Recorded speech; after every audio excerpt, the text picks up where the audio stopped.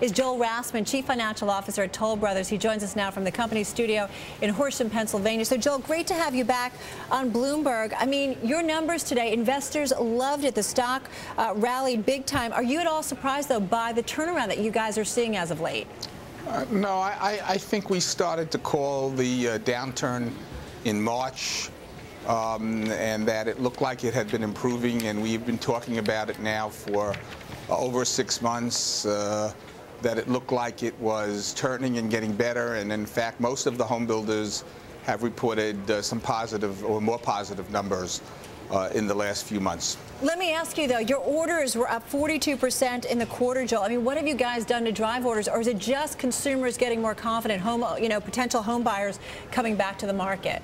I think it's a combination of factors. It's been 4 and a quarter years since this housing depression started, and so you've had a lack of sales for over 4 years. So I think some of the people are coming back from just they can't wait any longer, and I think there is a real belief on the part of the consumer that housing prices have stabilized and are on the way up. And in fact, in the prior conference call, we talked about raising prices in many of our communities. Hey, Joel, it's a pretty cool story if you look at the revenue coming down, but you see new orders coming up as cancellations fall as well. In your experience, how closely do revenues follow new orders, or how far away is the lead time for new orders to revenue? Well, we are a custom builder pretty much, so most of our orders are for product being delivered 6, 9, or 12 months out the road. So it takes some time before that turnaround is seen. When we see that revenue gain here, I mean, we saw a drop, and we've been talking a lot about top-line growth. When are we going to see it for different companies and industries? When do we see it for Toll Brothers? I think I tried to make that clear. It takes us 6 to 9 months before we can deliver a house from an order.